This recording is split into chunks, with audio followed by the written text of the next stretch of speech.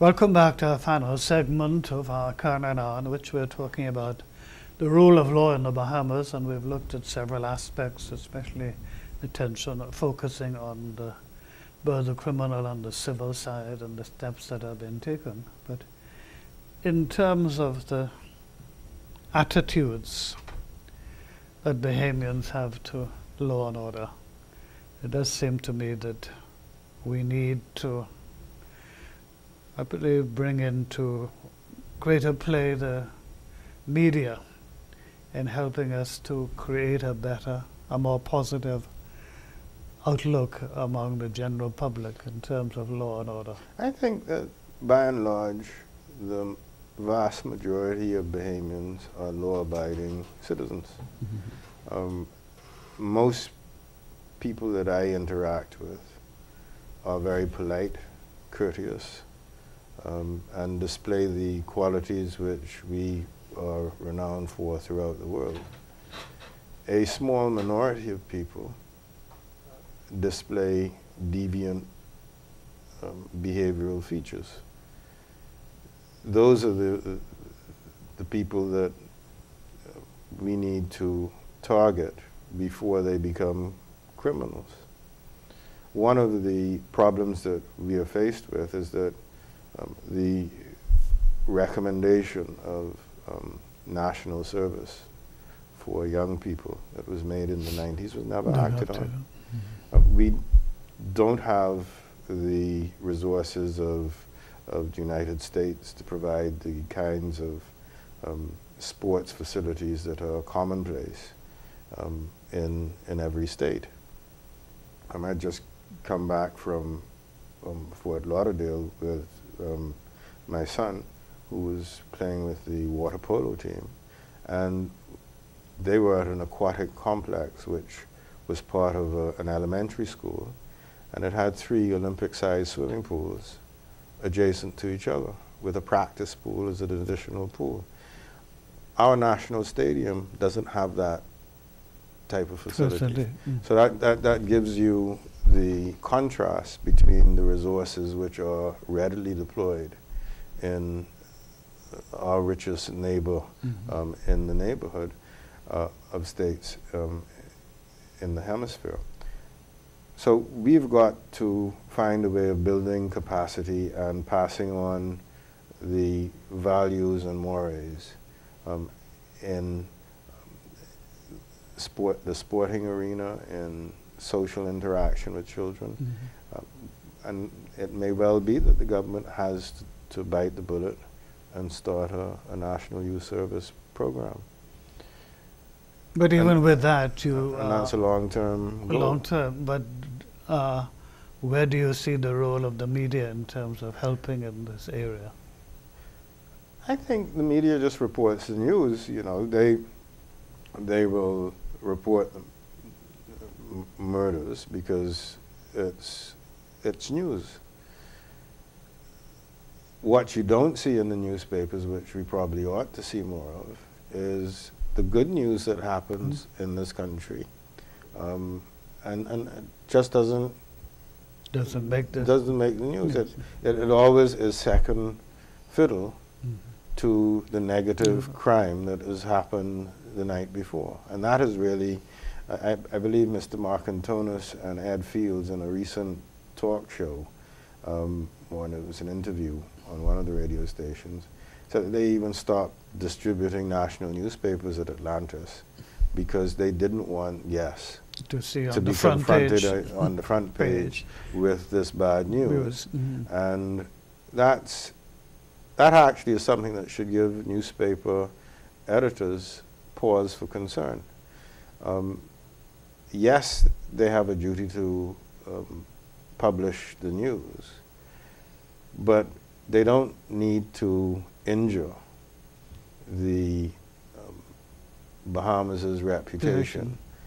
And there are other news stories that could very easily go on the front page and let the curious visitor see the bad news after they've looked at the good. But once you've seen that on the front page, you really don't feel like going any further in the newspaper. So yes, they should do more. And there's a lot going on. There's a lot of sports activities going on. There's a lot of educational stuff that's going on. And we just have to celebrate and learn to celebrate the good that happens in our community. I also feel that the media, I agree with that, but the media also, I think, should be helping to disseminate to the wider public the rights and privileges that citizens have, because I think there are very few programs that will seek to itemize what's available and what you are entitled to as a Bahamian. I think that that is true, but the primary responsibility for disseminating that information ought to be with the professional bodies that govern the different professions that give service to the community, so that they, in conjunction with the newspapers, are able to have a strategy for educating the public. It's But a I think matter that of civic mindedness and civic responsibility being shared across different sectors. And the print media and the other forms of media like television and radio ought to be more engaged and more engaging, not only with the public but with these different bodies. Ensuring that we as a public are much better educated about different things in our community. And for instance, with health,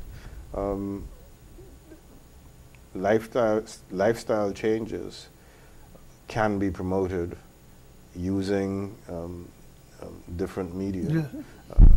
Having different doctors come on to explain why you shouldn't use this type of food or this method of cooking, and what you should be doing for exercise, how you can use your time better with exercise. These are things that we don't really think about, but they affect the bottom line in terms of what we spend as a country on healthcare. And also affect the quality of life. And it affects the quality of life. But you know, we can find the money to provide the facilities, but ultimately those facilities being used a lot is a bad sign about how we are living. And we ought to be moving in a direction in which we are explaining to people that you should walk, you should be encouraged to exercise, you should be encouraged to eat healthily, you should be encouraged not to engage in harmful activities that affect your health, particularly as you get older in life. But if we could come back to a minute to the question of this law and order, and earlier you said you felt that most Bahamians are law-abiding, but do you think that they have a positive attitude towards the rule of law? Most people, I think, do. They have a sense of right and wrong, and most people are innately fair. At least that's what I sense with them. And they may become incensed by some unfairness that they perceive, but it is the fact that they are incensed by unfairness which is the measure of their regard for justice. But and in this high regard for justice, this puts the pressure then on the government, whichever party is in power, to work assiduously to improve the quality of the system so that access and results are more readily available. Yes, I mean, what really tipped the scales when we came into office was that we, at the Attorney General's office, started to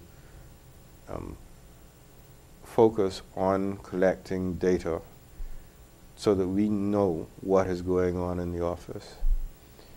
And that data is important because when you're able to see it, you're able to say, well, this is not anecdotal. These are the numbers. And the managers in the office are then confronted with reality. And then we are able then to define what problems are and to work towards reducing the problem and eradicating it. And by focusing on our figures in the office, we are able, because we are the primary enforcement agency in the courts, we are able to say these are the cases that are before the courts, these are the dates that are set for them, these are the matters that were finished during this year, these are the matters which weren't, these are the cases that have been adjourned. And so we're able to track what is happening and then to say to the government, our colleagues in government, look, if we don't have the resources deployed, we are in a crisis, and the crisis is going to get worse. So we were able, just by producing the raw facts, to persuade colleagues that something desperately needed to be done, and we provided the money to ensure that the courts were renovated and made available for the Supreme Court. And we continued with the Ansbacher renovation. That's now complete. So we've got a brand new Ansbacher facility for the Supreme Court, as well as the additional temporary courts that we were working on. So it really now is in the, so the ball is in the court. In the courts, and we are not attempting to interfere with the functioning of either the Chief Justice or any of the judges in the courts. All we are saying to them is, we understand the difficulties that you were faced with. You needed the resources. These are the resources that we've provided. These ought to ensure that you are able to function in the way that the law requires you to function. So from where you sit now, the public should have a reasonable expectation that the quality will improve. They should have that expectation. I believe that they do. Good. Well, thank you very much for coming and enlightening us, and I hope that our viewers would appreciate the information that has been given. Thank you, and good night to our viewers, and God bless. Thank you for inviting me.